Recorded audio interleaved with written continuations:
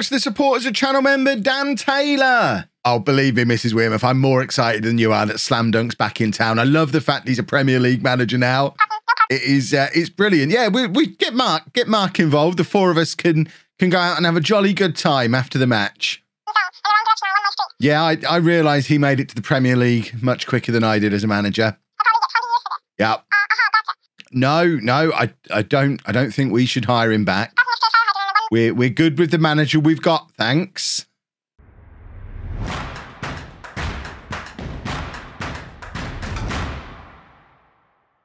Hello and welcome to part 104 of Homegrown. I'm Kevin. Coming up on today's episode, we have our final two games of the season. We're away against Blackburn and at home to Slam Dunk's Birmingham. That's right, Slam Dunk is the new manager of Birmingham. When did he arrive? I mean, that's not how I remember Slam Dunk looking. He's getting old. He's only 39. This is ridiculous. But Slam Dunk arrived in Birmingham. Do we get to find out the exact date he arrived? Or are we going to have to look this up? Because it's been something of a turnaround for Birmingham. So Slam Dunk arrived on the 1st of March. He's been there 67 days. And this is what's happened to Birmingham since then. They were hovering around. There you go. That was the last match before Slam Dunk arrived. Match day 28. They were just outside the relegation zone. Slam Dunk's come in. Lost to Man United initially, but then lost to Arsenal, but then drew against West Ham, but then started to climb the league. And as you can see, a couple of victories for Slam Dunk, and he finds his Birmingham side pretty comfortable. 14th place, 4 points clear of the relegation zone. If we have to let him win on the last day, believe me, we'll be letting him win. Slam Dunk gets to stay as a Premier League manager. He's my big buddy. As far as we're concerned, we've had a pretty mixed run into the season. We've actually changed the system. I figured, why not experiment with a different tactic for the final few weeks of the season when we don't really have anything to play for? We can always go back to the 4-2-3-1 next year if we decide we want to. But we've been playing a 4-2-4, specifically a 4-2-4 that looks a lot like that. So at the moment, it's Hodgkinson and Ali Bassick up front, which you lot probably think I'm insane, because they could be our midfield and we could have Costabile and Lukinas up front, but ultimately it's Hodgkinson and maybe not Ali Bassick quite so much who've been scoring the goals. Costabile's actually been doing quite well. You can tell I was playing through the in-betweeny bits whilst also recording my podcast and not really focusing on the fact that Costabile's actually playing quite well. We beat Liverpool 3-0 away from home. Kenlin Richardson's superb, and we're 9th in the Premier League. 50 points on the board already. Realistically, we're finishing 9th because there's 5 points either side of us, and I don't think we're going to have a 5-point swing in this last episode. So 9th or 10th even would be our highest ever finish in the history of the football club. So it has been a good season. Money-wise, it's still flowing in. We've spent most of next season's transfer budget already. I can't remember if we've got any of these guys who you hadn't already met. I think the 5 that are definitely coming in you already know about. There's a couple more that I'm currently negotiating with. Obviously, we can only sign one of them unless we decide to bin off Bompastor, the guy who's coming in January, and maybe push him back a year, similar to how we did with Passotti. So we might end up doing that and going with both of these two guys as we try and basically build a midfield and attack capable of pushing us towards the Europa League. I know there's been a lot of criticism of our defence and my defensive selections this year and how you want Sir Harrison Davies involved in the back four, and I get it. But ultimately, we've got 2 wonder kids at the back. We've got a lot of talent at fullback. We've got a very good goalkeeper, an England goalkeeper. We've got Harrison Davies as backup. We've got Jörn Andersen as backup. Our defence, I think, is solid. Wingers are solid to a point. I'm still not sold on my right wing, but with Richards and Richardson on the left, we're certainly good there for years to come. What we need to do is figure out these 4 and who's going to be playing in central midfield, attacking midfield, up front, what combinations we're going to use. So I'm just bringing in a lot of players in those kinds of positions, and hopefully a few of them will stick. That's the plan. But the other part of the plan is to show you the 4-2-4 in action. So here we go. We're going with Williams in goal. It's a back four of McCartan, Abogai. Someone's been telling me there's a correct way to say it, and I can't remember what it was. So we're just going with Abogai from now on. Abogai, Fazekas, and Gillespie. Curry and Christian in midfield. Richardson and Sebastião out wide, with Hodgkinson and Ali Bassick up front. The thing you'll really notice there is we don't really have a striker on the pitch, even though Hodgkinson, Ali Bassick, Sebastião, Curry, Christian can all play. Richardson probably. No, Richardson can't actually. They can all play as striker, but none of them are what you'd class as an out-and-out striker. I imagine if you did the bit on the telly where they turn to camera and say, Kieran Hodgkinson, midfielder. None of them, I think, are going to say striker. And that's what we need. We need someone who's going to turn to camera, say striker, and hopefully grab us a whole bunch of goals next year. But who knows? Maybe that man is already at the club. We've got a lot of young strikers knocking around who maybe just need time and a little bit of patience and a little bit of game time. Maybe they could have used this run-in where I've been playing 2 older midfielders up front. Maybe we could have done 8 games with Costabile and Luquinas up front, and they'd be the greatest partnership in the history of the world by now. But we didn't do that because we did this instead. Curry plays it back to Fazekas, who's looking for Ali Basic, who can't win the ball, and Blackburn seem to be knocking it around very, very quickly here. It almost feels like the game speed has been taken up a notch. I'm fairly confident that's not what's happened, but Blackburn are playing very quickly and have grabbed a goal. It was 1-0 to Blackburn after only 6 minutes. See, on the replay, things seem to be moving at a normal speed. Just as that was happening, it all looked a little bit too quick for us to keep up with. And Williams beaten at the near post. Not ideal. I'll try not to draw attention to it because the Jack Green fan club will come at me. But Williams probably could have done a little bit better there. Fazekas as well. Who, by the way, there's been a little bit of criticism for Fazekas. You know how last year Ola Richards finished second in the Next Gen Award? Well, this year Fazekas won it. Now, if that's an idea of who's the best young player in the world, well, apparently at the moment it's Janos Fazekas of Holme. This guy, Luis Herrera, we've been trying to sign, we were trying to sign, but we realised his birthday was in April, so he's going to turn 19 too soon, or he would have been in. He was on my shortlist. And this guy, Pascal Joly, we can't prize him away from Rennes. I think the problem is they're a bigger club than we are. I would love to bring him in, but there's no mention of a fee, and his agent says we're not good enough to take him, so I don't think we're going to get him either. But this is quite a nice little scouting resource for us now. But there's your proof that our scouts are doing their job. 2 years in a row now, a little club like Holme getting a player in the final 3 for the Next Gen Award. Ola Richards the year before, who we then proceeded to drop. So Fazekas presumably loses his place in the team next year. You'll all be delighted to see the return of Sir Harrison Davies in the season in which he turns 30. So end of next year, Sir Harrison Davies theoretically should finally get his testimonial, as long as if the rules are the way they've always been. I think the rules in FM are you have to have been at the club at least 10 years and you have to be over 30, and then you'll get a test, or then you're able to have a testimonial. There are some people who think you also have to have announced your retirement. I'm like 90% sure that's not the case because I've had testimonials before. So that's a new thing if you also have to have announced your retirement. And realistically, I don't think Sir Harrison Davies is going to retire at Holme unless he retires very early, because we've already had a couple of those conversations where he's come to me saying he's ready for a new challenge. He feels he's achieved all he can at Holme. And I kind of get it. He's not a regular starter for us now. He's about to turn 30. He's now lost his place in the Welsh national team.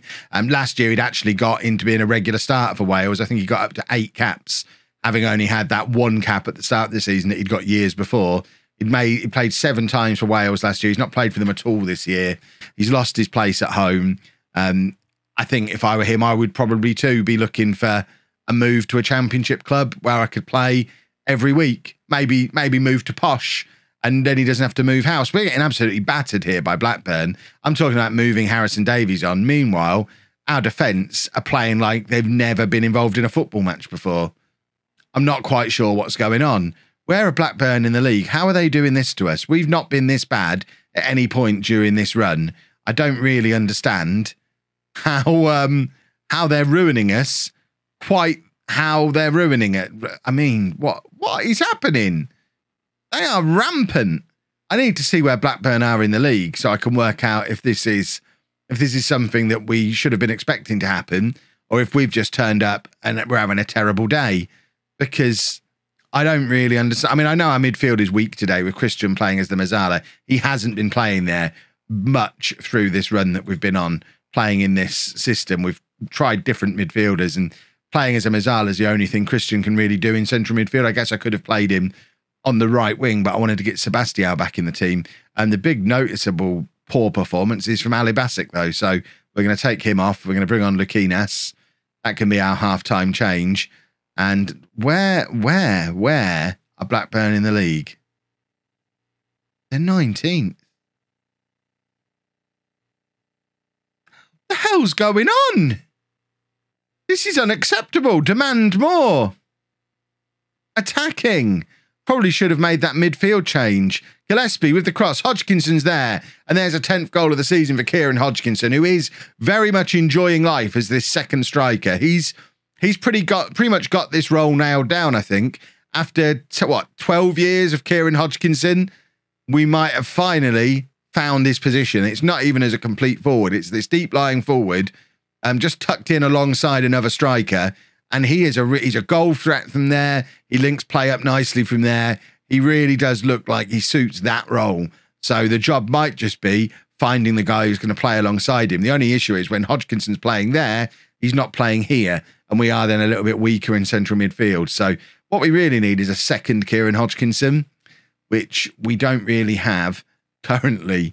Right, we are going to take Christian off now. In fact, I'm going to take Sebastião off. And we'll bring Zapata on in midfield, who we have used in this role a few times. Zapata has kind of re-emerged. I think I mentioned it in the last episode. He went out on loan. He's come back as a 3-star current ability central midfielder. Still with his 5-star potential as well. If we look at him on the midfield list, he's right up there with Nathan Curry, Ernie Grucock, and then Hodgkinson and Ali Basic are way ahead of everybody else and probably should be our starting midfielders. Zapata has surged up the list of how good our midfielders are. So he's the one who's actually played a lot of these games on this run. Right, last contribution to this team I want to make. Who are we? Where's Ola Richards? Why is he not on the bench? I wanted to bring him on. We can't. We've got Loy who could come on. I don't really... You know what? We're going to bring on Harrison Davies. You don't love a bit of Harrison Davies. He can come on. Abagai can move over to the other side, and we've got Harrison Davies there as a potential goal threat, and to hopefully grab us by the scruff of the neck and drag us back into this game. Lukinas has done well to get in there, play it back to Hodgkinson. Lukinas is surely fouled there. He went down hard. If he's not fouled, he needs to sort his life out and stay on his feet in situations like that, because he had a goal opportunity there and decided to just fall over instead. Davies has been spun around like a spinny thing there. Fast-paced football, not really Harrison Davies' forte, bless him. Corner comes in. Zapata is there on the near post to head clear, but only as far as a Blackburn player who turns and looks to get it back into the thick of the action, but the highlight peters out, and it's time for me to demand more again. We've got 20 minutes-ish of this game remaining, probably closer to 15, and there's Davies with a dominant headed clearance, but we have no midfield, but Hodgkinson is there, playing deep. This is what I mean. Hodgkinson always plays as an attacking midfielder when he's in that role. Lukinas has done really well until the finish, but Hodgkinson's there again. Kieran Hodgkinson is up for this.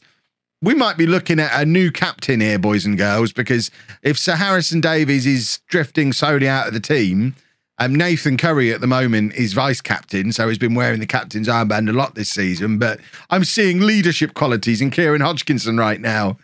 I'm thinking he might have to take over as vice-captain so that he's the one who's leading us, because goodness me, does he seem up for it today? I mean, ultimately, we've lost.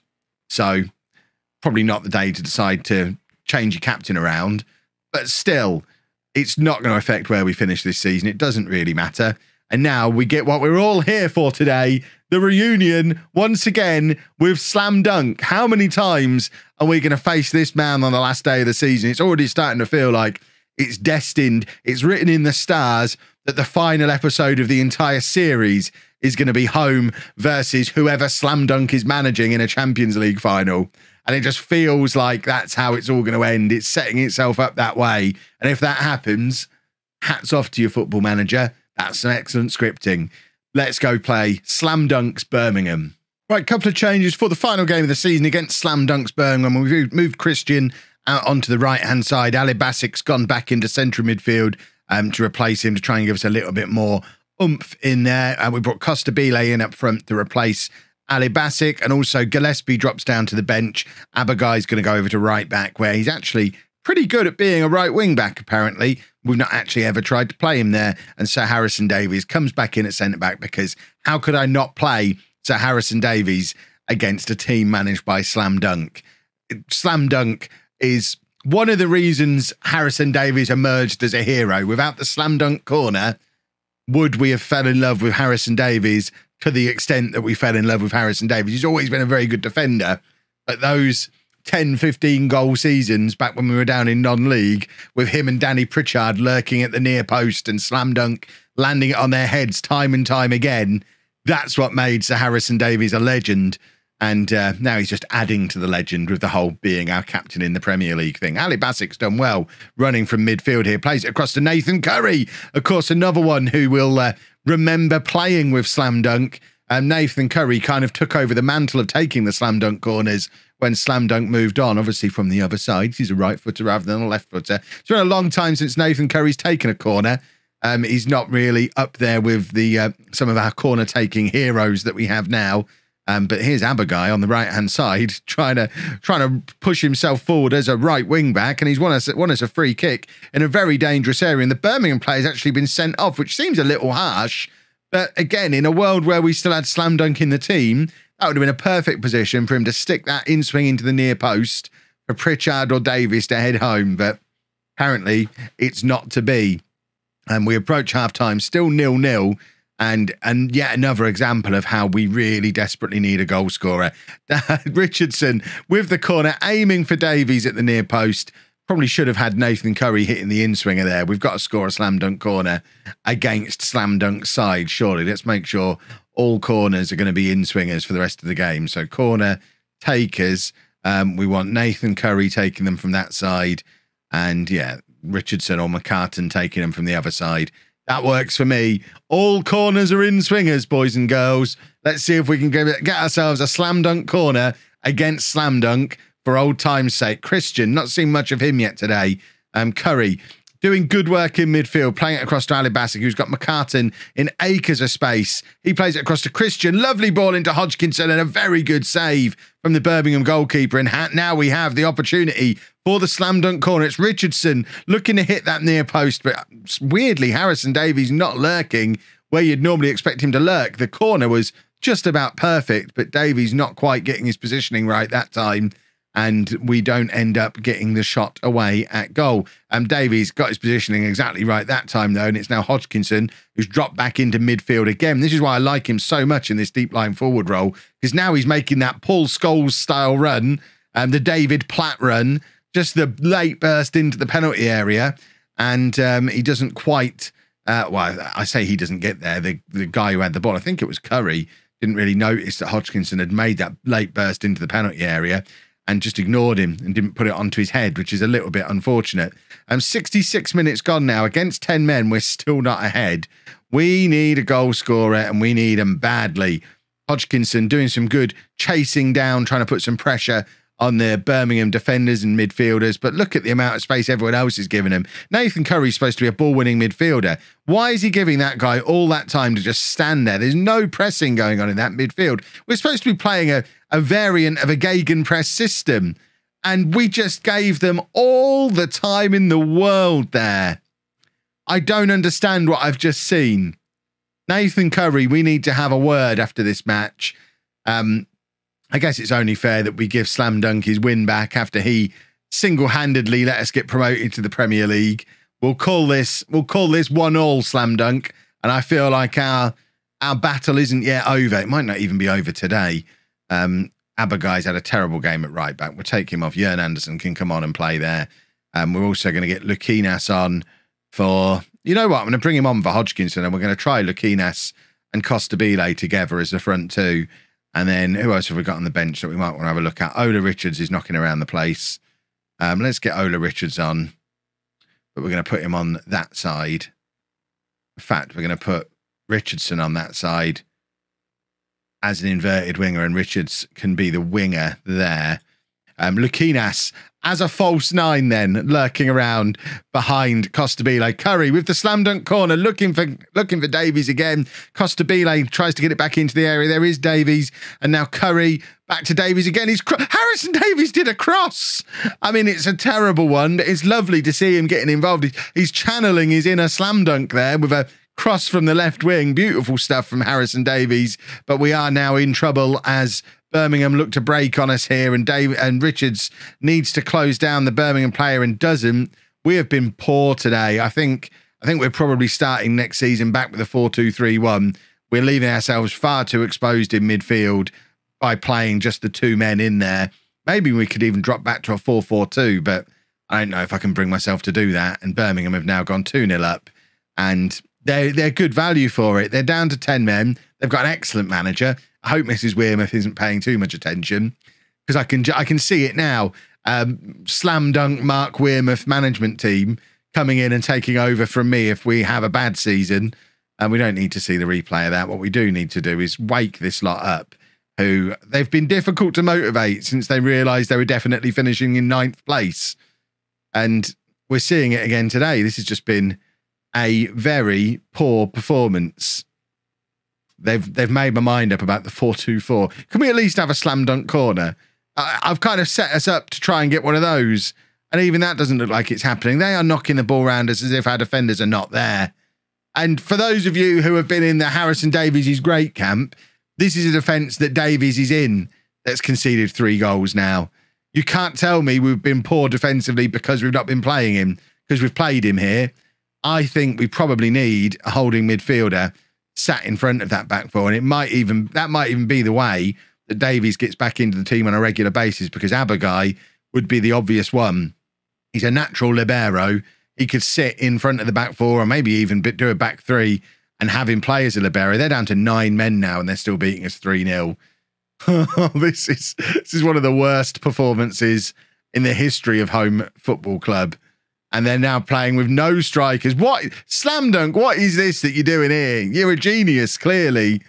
And, well, I'm fuming. Thrash the arms. Slam dunk is going to be... No, I mean, I'm not going to live that down all summer. It's just going to be this in my ear all the time. I'm going to have to get a new phone. Slam dunk. Well played, sir. It won't be that easy next time we face off against each other. I hope. Oh, my word. If you've enjoyed that, please make sure you leave a nice big thumbs up on there for me. Subscribe to the channel for daily Football Manager videos. And thank you very much for watching.